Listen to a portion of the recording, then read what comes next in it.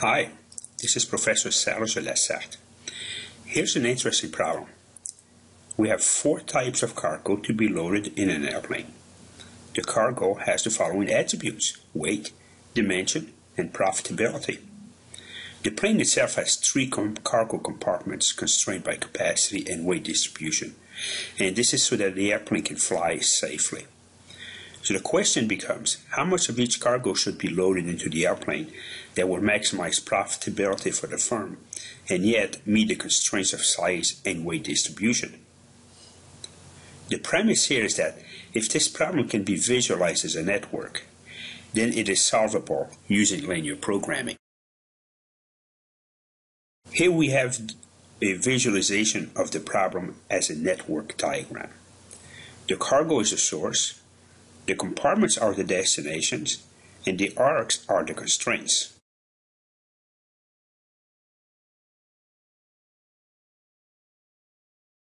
Here we see the problem formulated in mathematical form.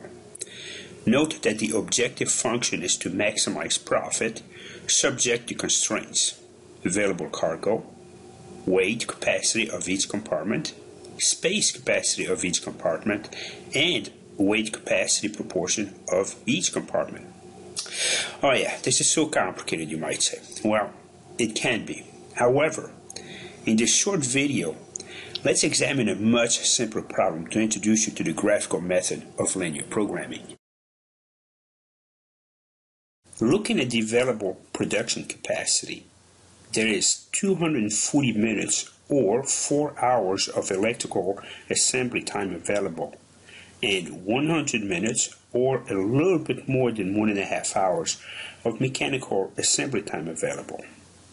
There can be several reasons for limited assembly capacity. One can be the people with the right skill set, and a second can be the available time, such as work shift. Each headphone requires a certain amount of time to put together the mechanical and the electronic assemblies. It requires 2 minutes of mechanical assembly time for headphone 1, and headphone 2 requires 1 minute. We see the corresponding electronic assembly times for each headphone. So now we structure the problem in a network diagram. The source is the available capacity for each resources.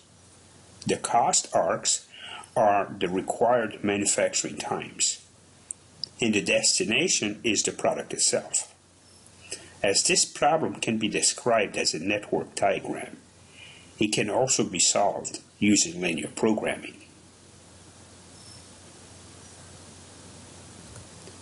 Formatting the data in a table structure provides an opportunity to prepare the mathematical formulation and define the objective function as finding the production mix that will maximize profits subject to the resource constraints.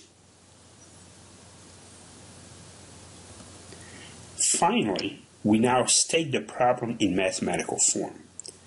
Maximize 7x1 plus 5x2 subject to constraints 1 and constraint 2. Constraint 1 is the electronic assembly, and constraint 2 is the mechanical assembly. Because we have 2 variables, x1 and x2, representing headphone 1 and headphone 2, we can provide a solution using the graphical method. Next, we will plot the constraints and identify the feasible region.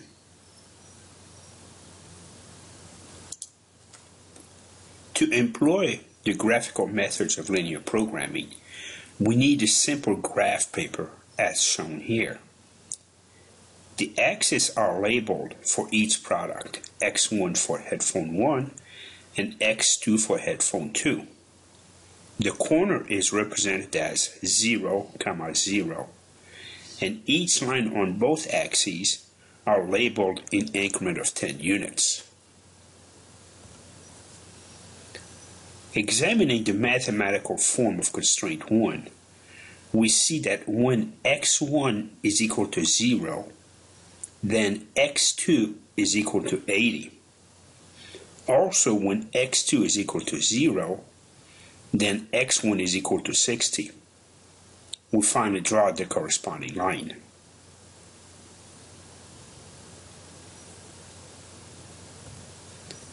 Likewise, for constraint 2, we see that when x1 is equal to 0, then x2 is equal to 100.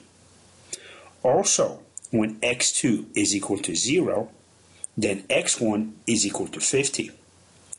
Again, the corresponding line is drawn.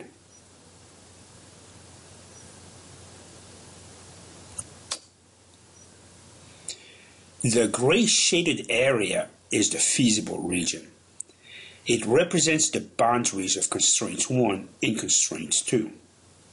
It is important to understand that we cannot manufacture 60 units of headphone 1 because we are bounded by the available mechanical assembly time, or constraints 2.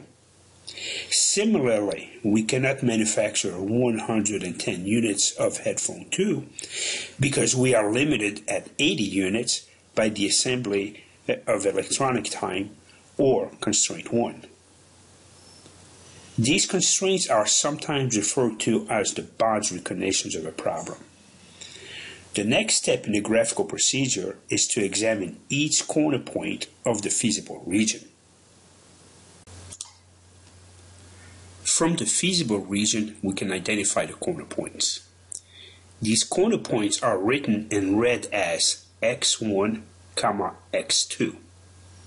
The feasible region is bounded by 4 corner points, and we have already identified 3 of them: 0, 0, 0, 80, and 50, 0. Next, we need to identify the intersection point where the two constraints meet. The technique to use is called simultaneous equations. There are 2 methods to finding a solution for simultaneous equation: the substitution method and the elimination method. Let's look at the elimination method. We are going to multiply equation 2 by -2. This will make the magnitude of the coefficients of x1 the same in both equations. Equation 2 is transformed as shown here. The coefficient for both x1, when added together, equals 0, thereby eliminating the variable x1. We are left with variable x2, which is equal to 40. When x2 is equal to 40, and substituting x2 with 40 in equation 1 will result in x1 being equal to 30. So now, all 4 corner points have been identified. The next step then is to substitute each corner point into the objective function and determine which of the corner points results in maximizing profits.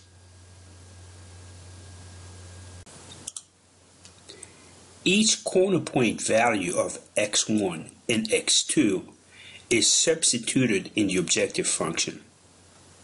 Let's start with corner point C, where when the substitution is completed, results in a profit of $400.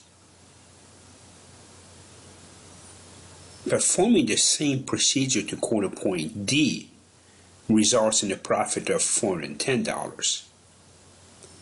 Corner point A results in $0, and finally corner point B gives $350. Corner point D is the point where profit is maximized.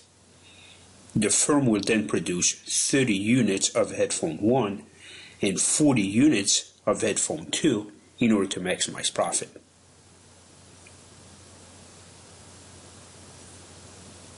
In conclusion, note that the graphical method does not always result in an optimal solution at the intersection point of the constraints line. Keep in mind that the graphical solution works since we only have two variables, x1 and x2, the headphone products in this case.